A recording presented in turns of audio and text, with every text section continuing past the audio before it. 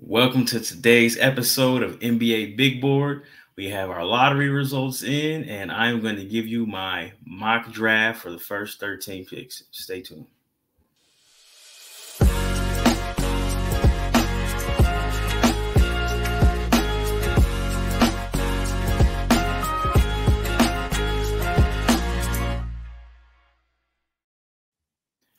Hi, James Barlowe here with Leif. Thank you again for making Locked On NBA Big Board your first listen of the day.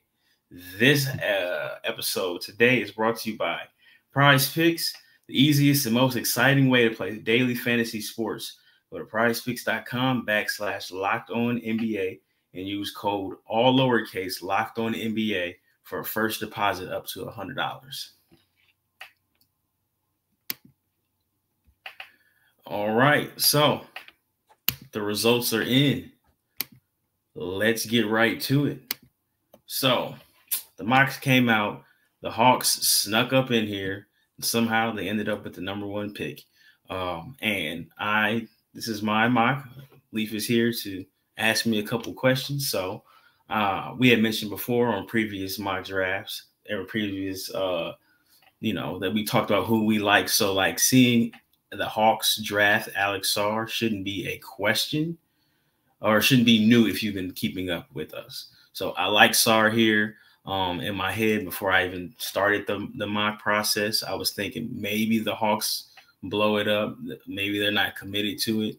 If they do commit to it, I can see a situation where they bring in Nikola Topic, but it's going to take like a massive blow up with them having 2 point guards there. But Sarr feels a need for them right now. He's very talented. I think he tested well at the combine. Again, athlete.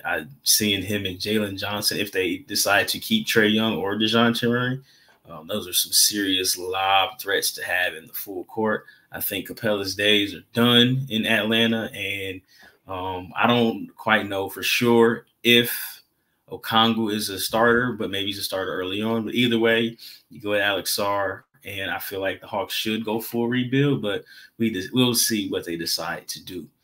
Second up, I have the Wizards selecting, as I previously mentioned, Nikola Topic. I think he is legit. I love his vision. I love his playmaking. I think he can get to the rim. I feel like he would work there in Washington with them being full steam ahead in the rebuild. And also, it keeps him in line for, the coveted 2025 draft. I do have concerns about his health. He did go down a little bit at the end of the season. It was a knee sprain, very fortunately for him and really for everybody, involved. But, you want to see the young fella healthy. But I really like him in the Wizards, and I think that he has a chance to be one of the best players in this draft. Third, I have, and I feel like I'm the only one that has Rob Dillingham slotted to Houston. I feel like Rob Dillingham, again, if you've been keeping up with me, I'm a big fan. In the perfect scenario, he goes to the Spurs. But in my head, I'm like, if I'm the Rockets, you're not. And if you keep the pick, you want to optimize and say, I want the best player available who has the most upside. Let me ask a question here. Two questions about the last two picks. So for the Rockets, Dillingham's not going to be the most popular because they have Van Fleet and because, they got young pieces who have the ball in their hands, and he tends to be someone who's going to have the ball in his hands. Like, that's what you want. That's the upside we talk about. I'm really high on him. You're really high on Dillingham. Mm-hmm. So why do you take him over a guy like Clingan, who might be immediately more complementary to their team? And I know they have Şengün, but Şengün's skill sets are very different from Clingan's, and that's kind of the most typical pick. And then number two, why would you take Topic over Dillingham, someone that or Clingan? And those are the two that I kind of think are mocked together pretty closely. And then so why are you differing from the norm? And I don't necessarily disagree with you. I'm just trying to pick the brain about the process. So with Topic first in Washington, I like Clingan, and I feel like you can get another big in the second part of the first round because they have, I believe, the 26th pick in the draft. And I feel like there's going to be talent there too. And, as good as Clingan has been on defense, we've seen him only play 24, 25 minutes a game. I feel like Toppich projects long-term to be better. Somebody may argue, well, you just saw what the defensive presence of Rudy Gobert has done for the Timberwolves. But ultimately, I just feel like Toppich is the better player. He has the most upside. And, like, you can't go really wrong anywhere because they almost have a blank slate as far as talent goes. Like, I'm not picking around anybody there, but I just like Toppich better there. As far as Dillingham goes, so if I'm correct, Van Vliet signed a 3-year deal. The 3rd year is not fully guaranteed. Rob Dillingham showed you that he can play off the ball or on the ball. Now, if you are Houston and you're Raphael Stone, you may say, okay, we drafted Amin Thompson. We think he can handle the ball full-time or part-time. I don't necessarily buy him as a point guard because he can't shoot the basketball, and I don't think you can play point guard if you can't shoot.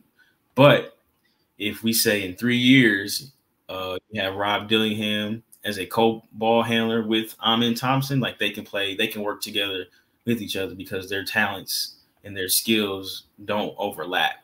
And I feel like Thompson will be able to guard 1 through 4. So you can almost hide Rob Dillingham if those defensive concerns, which there always will be concerns because he's a smaller guy. But if he's just not making the effort that you would want him to make, you can hide him on that 3-and-D guy who's just going to stand in the corner. But you're going to need him to play harder, obviously. But also, I just feel like if the Rockets are in a space where, yes, we're young and we almost made the playoffs, but you still need some young guys and you still need to figure out who's really who. So like Jalen Green made a really big jump, but it was the April stimulus package where a lot of guys make a big jump.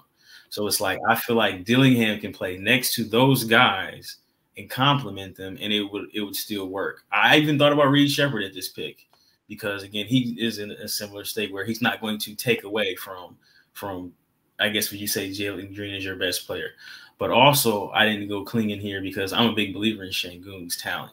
And, like, he's the best player on that team. Mm-hmm. And I'm going to pick a center there. And if I really need another big, like, they had success playing Jabari Smith at the end of the year, too, at the 5.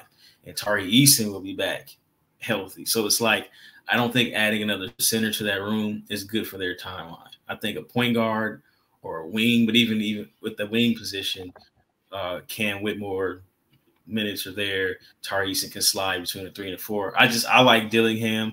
Some people say he's not a Ime Udoka guy, but you can make an Ime Udoka guy. Like, these guys can be molded at this age. I agree with that. The only thing I would say is if you don't have that much confidence in some of the guards, so if Dillingham's there, I think there's a lot of confidence because you and I are both very high on his upside. Mm-hmm. If Dillingham happens to go 2 for the Rockets, I don't necessarily love like Toppich there. So yeah, I agree with that because that to me is too similar to what you have in Amin Thompson, is that a guy who might not be able to shoot. But I feel like Dillingham can be like, he's not locked into like being he can do other things. We've seen him play off the ball. So like that role works for him in Houston. Now, again, if you say Dillingham is gone in Washington, then we might have to figure something out. Yeah, I'm not trying to make up these hypotheticals. The only reason I bring that up is to point like the direction of, okay, there's a lot of mocks that have a guy like Clingan, and I kind of agree with your logic if I want to let Şengün rock at the 5. Mm-hmm. But there's a reason that he's mocked there because sometimes Dillingham's gone by then. So I just wanted to bring up that logic. That's a fair point. All right, 4th. Again, this is my thoughts only. I am a lot higher than the consensus on Stephon Castle. When I see Stephon Castle, and it reminds me just, going back to some of his high school film, I see a Jimmy Butler type player. They move similarly. They have a similar build as far as just, kind of not wiry strong, but strong build. I see a playmaking wing. I know he has, or allegedly he has said he's not working out for teams with point guards. That's neither here nor there, but I see a playmaking wing. And I feel like if there's ever a spot where somebody is going to say, hey, man, we can get that jump shot right. And he did shoot the ball well. You were there, Leif. I was. A little dip on the jump shot. His wrist kind of had a heavy action, but 18 to 25 spoke louder than a lot of other people's. I think he has Jimmy Butler type like attributes, and I like that. So again, that's me. I'm very high on him. We need a jump shot to go, but I see that. And rounding out the top 5. Again, this is another controversial pick, I guess, to some. I had Ron Holland going to the Pistons. I know Reese Shea is there. He probably, on paper, fits the mold better, and he shot the ball extremely well over his last game, but I'll go with Holland there. But we can go back to this. Let's take a break really quick. I would like to mention to you that this portion is brought to you by Yahoo Finance. When it comes to your financial future, you think you've done it all. You've saved, you researched, you've invested all that you can. Now you need to take those investments to the next level by using whatever financial great uses. Yahoo Finances. For more than 25 years, Yahoo Finance has been the brand behind every great investor. Whether you're a seasoned investor or looking for extra guidance, Yahoo Finance gives you all the tools and data that you need in one place. They are the number one finance destination, producing a holistic look at the financial news cycle, including breaking news, original editorial perspectives, analyst ratings, independent research, and customizable charts, and so much more. Securely link your brokerage accounts for a unified view of your wealth, including 401k and other investments. A comprehensive perspective is what sets apart great investors, and it's how Yahoo Finance ensures you have the insight to look at your wealth in its entirety. With a community of over 90 million users each month, their real strength is helping you on your way to financial success. For comprehensive financial news and analysis, visit the brand behind every great investor, yahoofinance.com. The number one financial destination, yahoofinance.com. That's yahoofinance.com. All right. Let's see. In case you didn't know, let me tell you what PrizePicks is. PrizePicks is America's number one fantasy sports app with more than 3 million members. It's the easiest and most exciting way to get in on the action while you watch your favorite sports and players. You just pick more or less on 2 or more player stats and watch the winnings roll in. You can now win up to 100 times your money on PrizePicks with as little as 4 correct picks. You can turn $10 into $1,000 with basketball, hockey, college basketball entries today on PrizePicks, America's number one fantasy sports app. PrizePicks has something for every sports fan, from basketball and hockey to League of Legends and everything in between. You can pick between Anthony Edwards, Caitlin Clark, Connor McDavid, and Jude Bellingham, all in the same entry.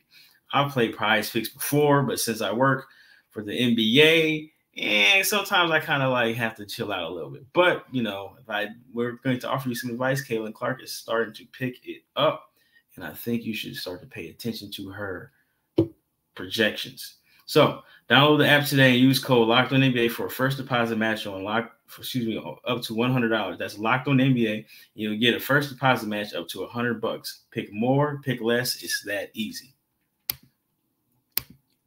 Are you watching Fox Sports on ESPN on your TV all day? Have to turn down the volume with all the shouting? Make the switch to Locked On Sports today, a free 24/7 sports streaming channel program for your everyday to bring you the biggest stories without all the screaming. Locked On Sports today brings you can't-miss analysis, opinions, and news, streaming 24/7 on your YouTube or the free Amazon Fire TV channels app. Part of the Locked On Podcast Network, your team every day. Okay, now, teased in the last segment, we talked about the Pistons and the decision that they had to make. If I were in charge of the Pistons, I would, I'm not married to anybody on that team except for Cade Cunningham. And ultimately, I feel like Ron Holland has the most upside for the guys available at this portion of the draft. I mentioned before that Zachary Sachet, he had a very good game. He scored 28 points. He had, I think, 3 or 5 threes. Because he was making threes, you had to chase him off the line, and he got to the basket. He looked really good. But even with that said, I still feel like Holland is the better player and will be the better player long term. And it's going to take some development. It's going to take a whole revamp of Detroit just in general to kind of figure out where they are. I don't feel like they have a direction. And because they don't have a direction right now, you should pick the best player available. Some people like Zealous. Some may like Ricochet at this pick, but I feel like Holland he's probably the guy for me. Yeah, I agree with you there. In terms of the theory, we've talked about this in the couple episodes we've done together about best player available versus fit. And you and I tend to agree about best player available, and our boards generally align with who we deem to be better players. The one thing I would say is in this type of draft where there's not the home runs, that I wonder how many teams are going to kind of draft for safer options. And that typically will be fit as opposed to best player available, because sometimes there are teams that think, well, our roster is constructed as such, so maybe we'll take a guy who's conducive to the growth of the roster internally. But I like the way you phrase it of Holland's the guy with the most potential to be a dude, and not even necessarily the dude, but a dude in some capacity, then maybe a Ricochet, maybe better than a Buzelis. And because the Pistons don't have that many guys, even though they have a ton of young guys, maybe you just take the chances because they can afford that luxury because they're nowhere close to it. Whereas a lot of evaluators would tell you, well, they've got a few guys that they want to develop with, even if they're not that great. So let's take a guy that you can slot safely. So I think that you're in the minority of that evaluation. But personally, I kind of like the way you're thinking about it, because in a draft where there's not going to be that many stars, I feel like the upside plays that there's going to be some that are strikeouts, but you got to make some type of risk in order to stand out in this type of draft. Yeah, and it just comes down to, like, in 5 years, can this guy work with my best player, which is Cade Cunningham? And I feel like Ron can. And you know, it's a copycat league. And again, I'm not saying that Ricochet can't be a great fit, or who's to say he won't be an all-star in 3 to 5 years. I'm a little lower on that trend, but at the same time, if you look at like what Jaden McDaniels is doing in Minnesota next to complement their star, which is Anthony Edwards, like it works. And then if you look at on the other end, if you look at how Tatum and Jaylen Brown work together as two, you know, ball handling wings, like it can work. And you look at between the three of those guys, I guess you could say Tatum, Anthony Edwards, and we'll say Cade Cunningham. Like Cade is far beyond the best playmaker as far at this point of his career. So it's like I feel like it can work, but you know, if somebody argue with me, they would go to Ricochet. I get it, but like you said, I want the best player available. All right, number 6. We had, and again, this portion of it wasn't too much as far as like, nothing crazy here. I had Reed Sheppard going to the Hornets. I think he fits. Again, we're talking about talent, fit, how he worked with the established guys. We know Brandon Miller can play. He definitely was very good. And we know that LaMelo was there. But at a certain point, I feel like, you know, you need somebody to complement them. You could go to big here, but I think they like what they have in Mark Williams when he does play. And it keeps along with, I think Mark Williams keeps them aligned with what they've been doing as far as just like athletes. So I like Reed Sheppard here. He can play on or off the ball, very similar to Dillingham. Again, that's a good thing about playing at Kentucky is that you have to sacrifice. And I think that it works out. I know somebody asked me when I had posted this, who does he guard? Well, I think he guards whoever Terry Rozier was guarding when Terry Rozier was there. And, you know, you got 6'9", you got 6'8", and LaMelo and Brandon Miller. Like, it works. 7, I had Manas Buzelis. Again, if you're buying if you see the potential, if you see the talent, you say he can turn back into the shooter that he was in high school. I think it works.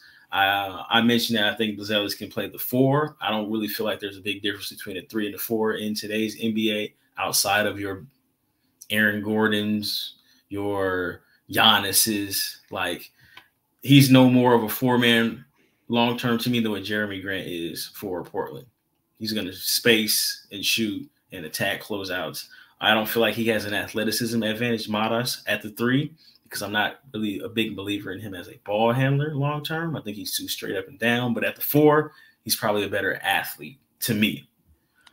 He looked good athletically at the combine. His shot concerned me. So now if he's able to play the 4, I think that alleviates some concern that if he were to like play the 2, it would bring up. And I know there's people saying it's positionless, but it matters to me if I'm constructing my team. If the guy that's going to have a ball in his hands a lot and attack closeouts doesn't get respect for shooting. So then no one's going to close out. And like you said, I don't think he's that great of a ball handler. I think Portland's an interesting landing spot because they have a lot of young guards, and I don't think all of them stay the course. So his role will evolve and change, whether good or bad, depending who takes the next steps, how much they prioritize Simons, how much they prioritize Sharp, how good does Scoot get. And so that I think changes Buzelis, whereas a lot of people projected him from the beginning of this cycle after the last one ended. Oh, okay, Buzelis is going to be a star, and that's how we have to pigeonhole him as someone who has to have the ball, and that's where a lot of the critiques came. Whereas I think a lot of the critiques now are a little bit less forced early in his career because there's going to be a lot of other players who take away attention from him. So that's an interesting landing spot, and I'd be curious to see how he develops off the ball. I think that's his best bet. I'm not a buyer long term of him putting the ball on the ground consistently, at least. And it's like if you sit here and say, well, we thought he was going to be able to shoot, well, then let's slide him in a position where he's best to do what we think he's going to do best, which is shoot the basketball. Number 8, I had Dalton Connect going to the Spurs. I feel like he will definitely work in San Antonio. We know he can score the ball. He's tall. He's an athlete. If you have defensive concerns, again, we got Wemby to clean that up. I know the Spurs were a bottom 5 team as far as like 3-point makes, and we know that he is a scorer and a shooter, and I think he can help. Those rumblings are true as far as like Wemby in the timeline. Do we want to go young? Do we want to add somebody a veteran? Well, we know that at 23 he can come in and he can score right now. Number 9, Donovan Clingan to the Grizzlies. It makes all the sense in the world to me. They lost Steven Adams. Clingan is a defensive anchor. They're their best when they had a big guy screening. There's not too much to say here. I mean, it seems seamless to me. And rounding out the top 10, I have Zachary Risache falling. I know ESPN has him number 1. Again, I know he had the great game, but if you look at the totality of his film, he's still a make or miss guy. Everybody's make or miss guy, but he's still his best when that 3-point shot is falling. But let me ask you a question. Really briefly, this one is, I guess, more or so about me, but how would you feel about Risache falling to 10? I would be pretty happy because as I've thought about this process for the Jazz, I think there's a couple guys that could fall to the Jazz with potential, and it just depends on how the teams draft above the Jazz in terms of, hey, are we going to trust safety or are we going to go for boom or bust? And I think a lot of teams will be safety, and so that takes away a guy like Risache, whose archetype to me, I've mentioned, is I think he's a poor man's Michael Porter Jr. or maybe like a Cam Johnson.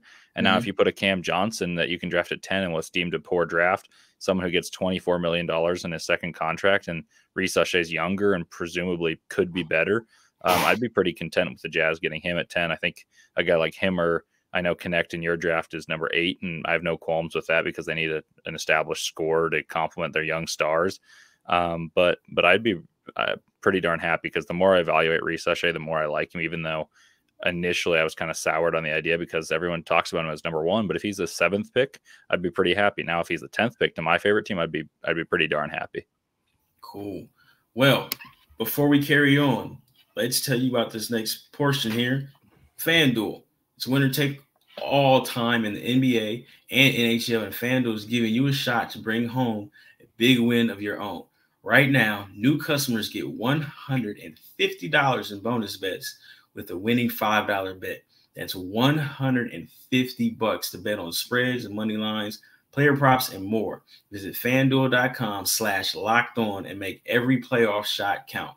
FanDuel, America's #1 sportsbook. Visit FanDuel.com to look at odds to include. All right. So yes, look at those odds. Pick your spots. Do what you have to do. All right. So this last segment here, we're gonna round out the lottery, and at the 11th pick, I have the Chicago Bulls selecting Tyler Smith from the G League Ignite. I think Tyler Smith he's underrated in this draft cycle. I think a lot of people see the upside of Tijon Saloon, and I feel like on paper, Tyler does everything just as well, if not better, and he has a better understanding of the game. I think he feels the need. I think Chicago should definitely hit the reset button because it's time. You know, you can't keep trying out these 10th seed teams, these playing teams. And I like Tyler a lot. I think he can shoot. I think he measured at 6'9" barefoot. He was huge, and he's enormous. His shoulders are enormous. He walked out with the, like, right after the bigs. It was like Edey, Ware, Ryan Dunn, Sar, and someone else, and he walked out. And I was like, man, that guy's just as big as those guys and up to the shoulders. He's just not quite as long. And he can shoot it. He looks smooth, and he ran very quickly, three-quarter court. Personally, I'm all in on Tijan Salaun right now. I've been watching a lot of his film, and I'm moving him up my board. I haven't quite put out my post-combine board, but it's going to be pretty high. But I like Smith too. He's in my lottery as well.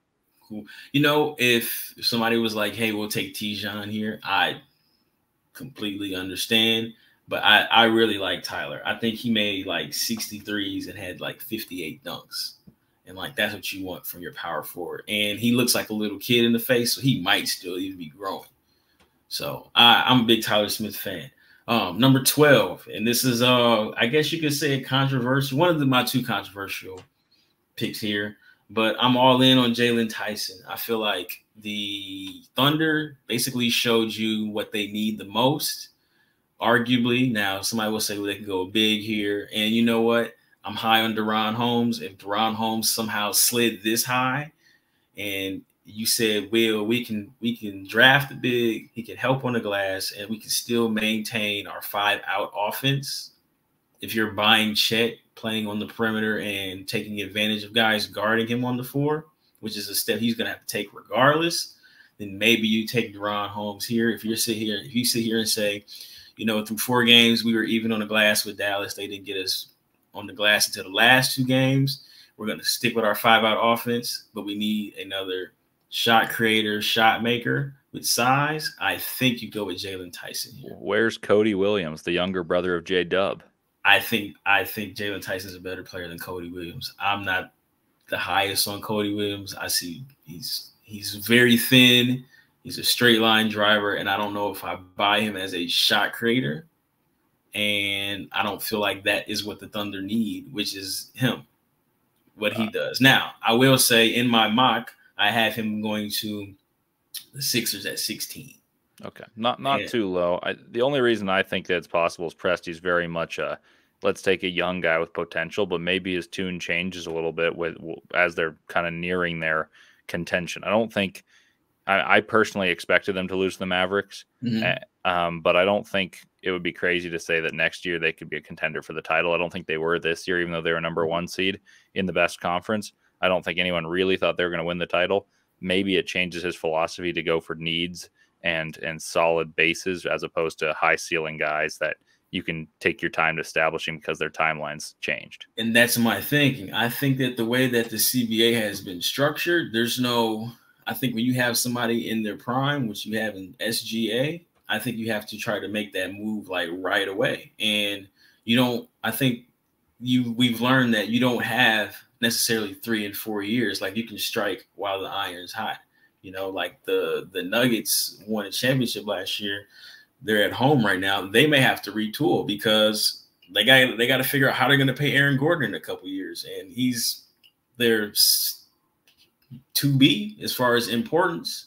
But to keep back on the draft, like, I just feel like Jalen Tyson, we need somebody right now who can create a shot and make a shot also. And I feel like at 6'7", you still have the size. I like Kaysen. Dort played great defense. I like Isaiah Joe, but ultimately, like, they dare those guys to shoot. And, you know, SGA needs his space. He needs his rim attacks, and you're not going to get those as frequently as you want to if, you know, we're daring guys to shoot. And I feel like Jalen Tyson can do both.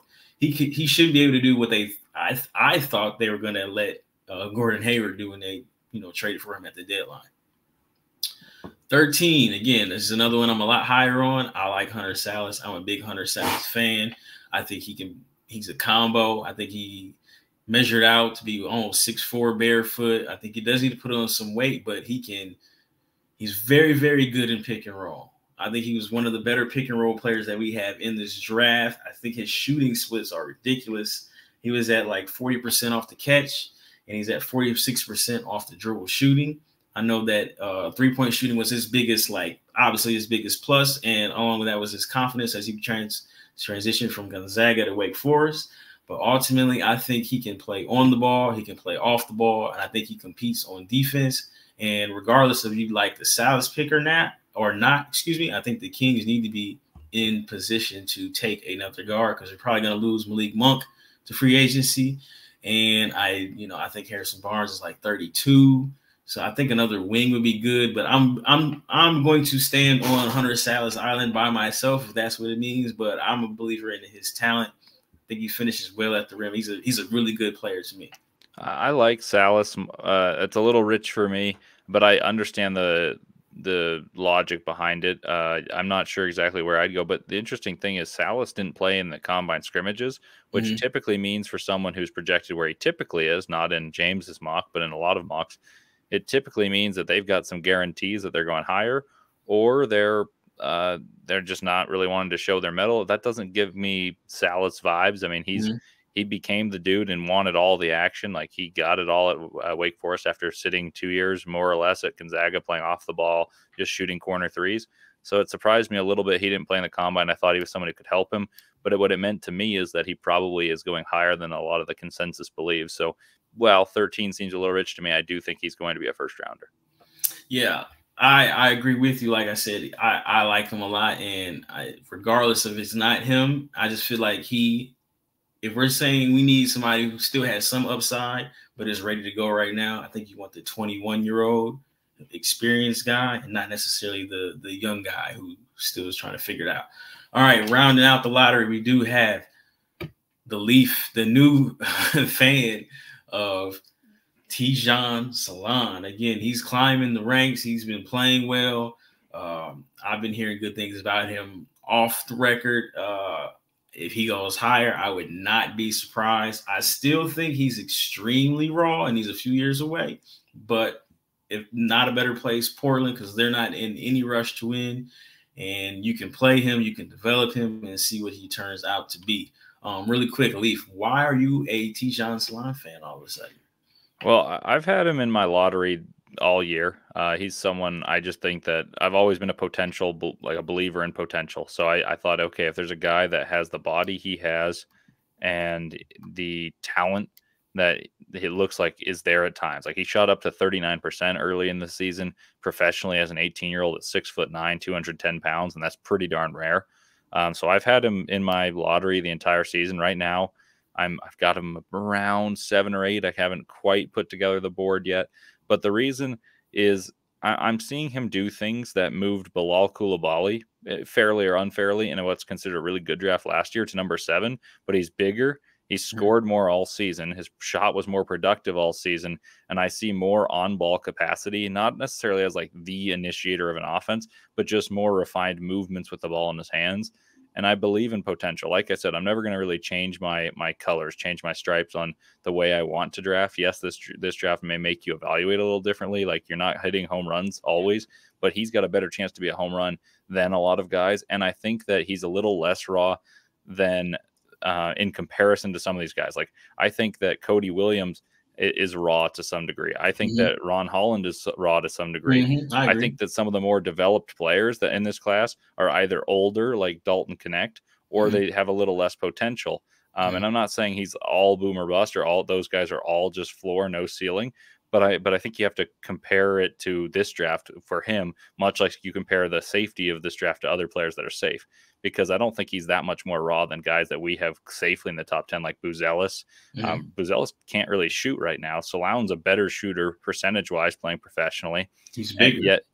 And he's bigger, physically bigger. They're about the same height. But to me, I think you're calling apples and oranges different things because If you're going to say he's raw, and I'm not saying this just of you, but if you're going to say he's raw, I think you have to say other players are raw as well. So it's worth the gamble more so than maybe people are saying it. Oh, you're going to get someone who's not going to be able to contribute for a few years. Well, you very well could be drafting someone at 5 or 6 that's not able to contribute at the same rate in this draft. It's a guess in and of itself, but I'm willing to take that gamble because of the traits he has displayed at a high level, and he's getting better as the year goes on in the playoffs. And typically, you see guys that have rudimentary skill sets kind of fold in those aspects, and he's been good in the playoffs so far. Hey, I'm not gonna argue with you. Well, hey, again, thank you very much for listening. That concludes my mock draft. Again, if you want to argue with me, you want to call me whatever you want in the comments on YouTube, that's perfectly fine. I tried to explain myself, but hey, again, if you have ideas, we want to hear from you. You can tweet Leif, you can tweet me. But before we go, let me tell you, Locked On has launched the first ever national sports 24/7 streaming channel on YouTube, and it now is available on Amazon Fire TV and the free Fire TV channels app. Locked On Sports Today is here for you 24/7, covering the top sports stories of the day with local experts at the Locked On Plus, our national covering every league. Find Locked On Sports Today, now available on the free Fire TV channels app. James, Leif, we are signing off. Thank you.